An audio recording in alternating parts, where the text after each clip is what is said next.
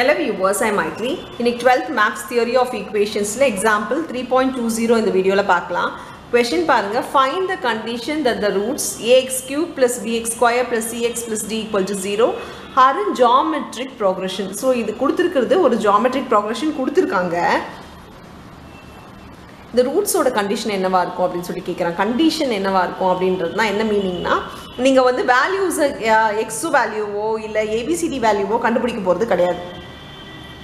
ABCD எந்த ஃபார்ம்ல இருக்கும் அப்படினு தான் கேக்குறாங்க. ஜியோமெட்ரிக் ப்ரோக்ரஷனா இருந்துச்சுனா ABCD எந்த மாதிரி ஒரு ஃபார்ம்ல இருக்கும்? ஃபார்ம்ல இருக்கும்னா ஒரு ஈக்குவேஷன் மாதிரி தான் வரும். கண்டிஷன்னாலே ஒரு ஈக்குவேஷன்றத ஞாபகம் வச்சுக்கோங்க. இப்போ நமக்கு sum of the roots cubic னா sum of the roots தெரியும். sum of the roots is equal to minus b by a. sum of the product na c by a இல்லையா? product na d by a minus d by a. so இது ஒரு விஷயம் தெரியும். நமக்கு இப்ப roots என்னவா எடுத்துக்க போறோம்னா இது வந்து ஒரு geometric progressionல இருக்குன்னு சொல்றாங்க. geometric progression னா 3 roots consecutive geometric progression நம்ம ஏற்கனவே 10th ல பார்த்திருக்கோம். a by r a r னு இருக்கும். ஆனா இங்க ஏற்கனவே a ஒன்னு இருக்குறதுனால இத நான் ஆல்பா பீட்டான்னு எடுத்துக்கிறேன். Alpha beta alpha alpha beta. நான் இத மாத்தி இப்படி எடுத்துக்கிறேன். என்னதுன்னா இது ஒரு ரூட். ஆல்பா பீட்டா ஒரு ரூட். ஆல்பா ஆல்பா பீட்டா இதுல எது கண்டுபிடிச்சாலும் நமக்கு பரவாயில்லை. இப்போ பாருங்க ஒரு ரூட் கண்டுபிடிச்சாலே போதும். ஒரு ரூட்ன்றது x ஓட வேல்யூ கண்டுபிடிச்சா இதுல சப்ஸ்டிட்யூட் பண்ணிக்க முடியும். ரூட்ஸ்ன்றது ஒண்ணுமே கிடையாது. x ஓட வேல்யூ தான் ரூட்ஸ்ன்றது. இப்போ பாருங்களேன் இது sum of the roots போட்டுக்கலாமா? alpha by beta plus alpha beta is equal to இந்த சம்முக்கு minus b by a தான் வருது. so minus b by a.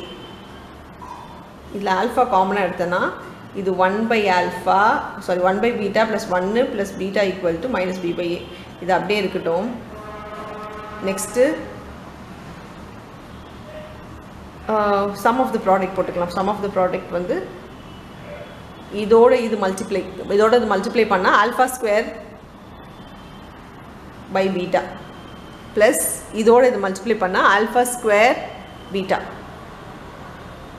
இதோட இது பண்ணா beta கேன்சல் ஆயிடும். so alpha square மட்டும் இருக்கும் is equal to c by a. so இல்ல alpha square நம்ம காமனா எடுத்துடலாம்.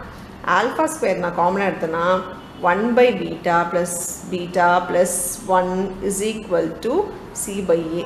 இப்போ இது 1 ன்னு எடுக்கிறேன் ஈக்குவேஷன், இது 2 ன்னு எடுக்கிறேன். இந்த ரெண்டு ஈக்குவேஷனுமே பாருங்களேன் இது ரெண்டும் சேமா. ஸோ ஜியோமெட்ரிக் ப்ரோக்ரஷனில் எப்பவுமே டிவிஷன் தான். ஸோ 2 டிவைடட் பை 1 பண்ணுறேன்.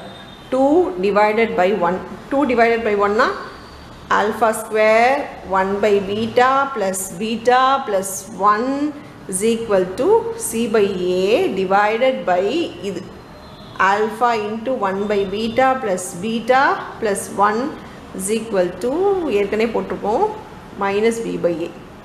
இப்போ a நம்மளுக்கு இங்கே கேன்சல் ஆகிடும். அதே மாதிரி இது மொத்தமாக கேன்சல் ஆகிடும். ஒரு ஆல்ஃபா கேன்சல் ஆகிடும். இப்போ ஆல்ஃபா is equal to நமக்கு c by minus c by b வந்திருக்கு. ஸோ ஒன்று தெரிஞ்சால் போதும்னு சொல்லியிருக்கேன். இந்த இப்போ நம்ம ஆல்ஃபா வேல்யூ கண்டுபிடிச்சிட்டோம். Alpha is equal to minus c by b வந்திருக்கு. இது அப்படியே இருக்கட்டும். இப்போ நெக்ஸ்ட் என்ன பண்ணலாம்னா ப்ராடக்ட் கண்டுபிடிக்கலாம். ப்ராடக்ட்னா இது மூணுத்தோட மல்டிப்ளை இல்லையா? So b into alpha beta is equal to minus D by ஏன்னு நம்மளுக்கு வந்திருக்கு. இப்போ இந்த பீட்டா கேன்சல் ஆகிடும். Alpha cube equal to minus D by ஏ.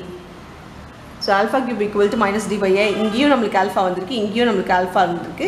இந்த ஆல்ஃபா எடுத்து நான் இங்கே சப்ஸ்டியூட் பண்ண போகிறேன். ஏன்னா நம்மளுக்கு ஏபிசிடி தான் வரணுமே தவிர இந்த ஆல்ஃபாவோ பீட்டாவெலாம் வரக்கூடாது. ஸோ சப்ஸ்டியூட் 1 into அப்படி சப்ஸ்டியூட் பண்ணும்போது பார்த்தீங்கன்னா minus C by be the whole cube is equal to minus D by ஏ.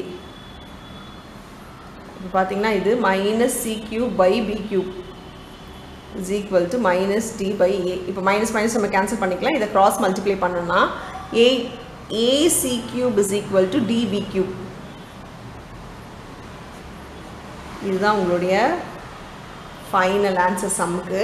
இப்படியே நம்ம இதை ஸ்டாப் பண்ணிடலாம். அவ்வளோதான் இந்த சம். தேங்க்யூ.